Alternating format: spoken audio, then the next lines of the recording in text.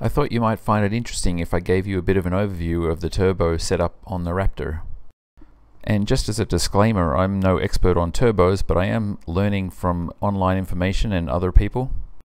Anyway, Garrett has this interesting website where they talk about all the different calculations that you can go through to figure out what turbo sizing that you should use and what setup. They begin with the things that you need to know before you can do any calculations, and those things include your horsepower target, your engine displacement, and so on.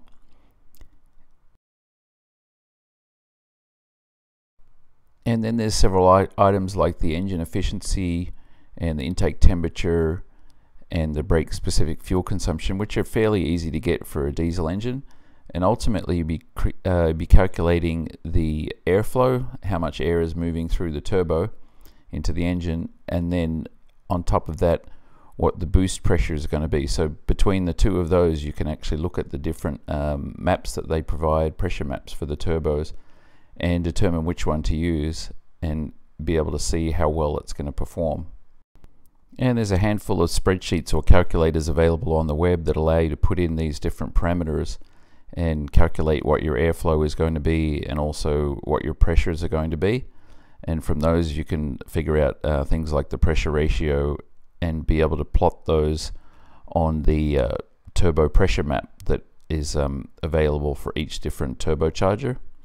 So I've been playing with those a little bit to get the results or get the values I'm looking for, and I even sort of created my own spreadsheet there.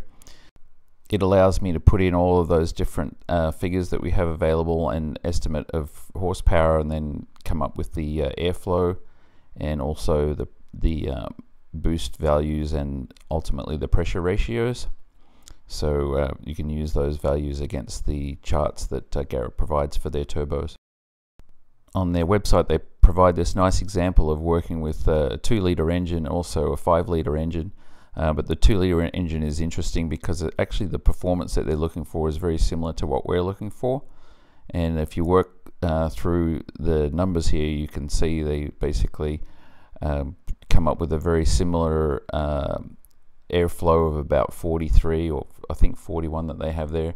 And then they ultimately work out what the pressure ratio is going to be. So I think they ended up with a 3.1 there, and so they start looking at the various different maps there, and so they start out with the default or the stock turbo there, and you can see that that those values plot way outside of the map, and so that's not a very good turbo to use. And then they switch down through and look at a different turbo there, and this is actually the one that we have right now, the 3076R, and it plots reasonably well there, but they actually look at another one here. This is the 3071, and actually that the high-end horsepower plots right where it sort of needs to be there, and so they've decided to sort of choose that one. And then they also calculate sort of like a lower RPM power setting and plot that as well, and you can see it sort of fits nicely in that boost graph there, or that pressure graph.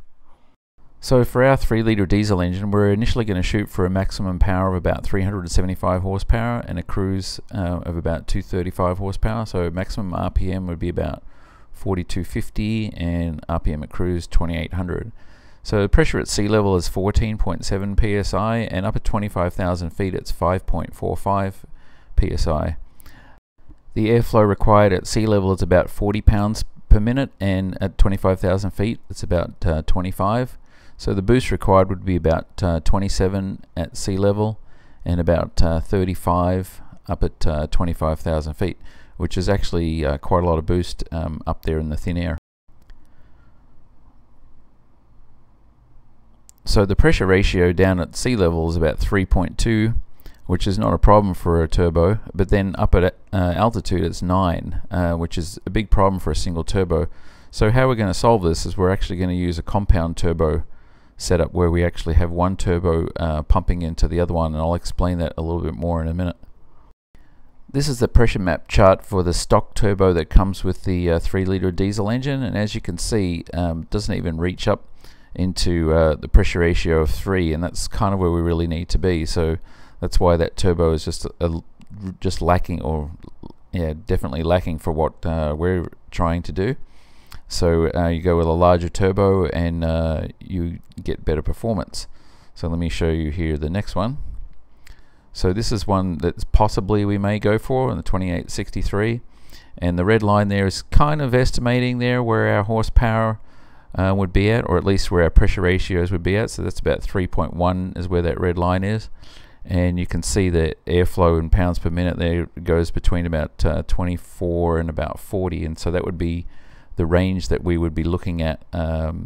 Between 25 would be up there at 25,000 feet, and 40 would be down at sea level. So this turbo actually gives us a pretty good fit for what we're looking for. We may end up using it. Now if we shoot for a little bit more power, this is what we would have. So at sea level 400 horsepower and RPM 4250, and at 25,000 feet possibly 300 horsepower and 2800 RPM. And again, sea level, the air pressure is 14.7 psi, and up at altitude it's 5.45 psi. So the airflow would be 43.2 and about 32 up at altitude.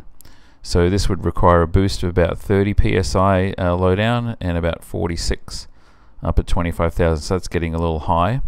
Ultimately the pressure ratio at sea level is about 3.4, which is actually doable, and up at altitude 11, but again it's the square root of that, so it's about 3.4. so if we have two turbos pushing 3.4, we can actually do it.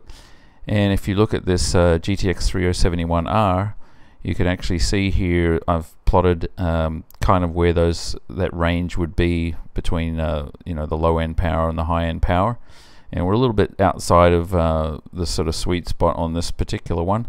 But anyway, just what it means is we need to do a little bit more research to figure out exactly which turbo to use. But it is possible to get those sort of horsepower numbers from the engine that we're looking at, and even up at altitude, which is kind of exciting, but again it needs a little bit more research.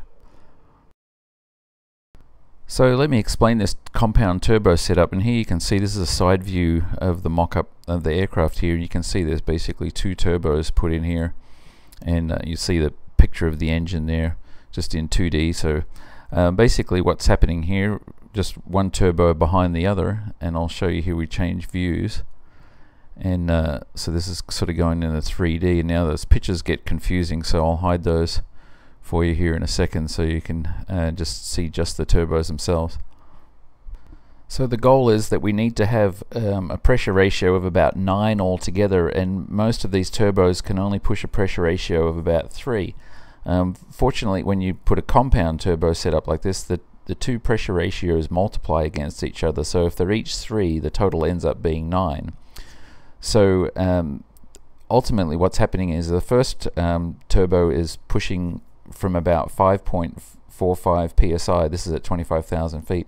It multiplies that out, and even with losses you still end up with about 14 psi, so you basically got sea level pressure.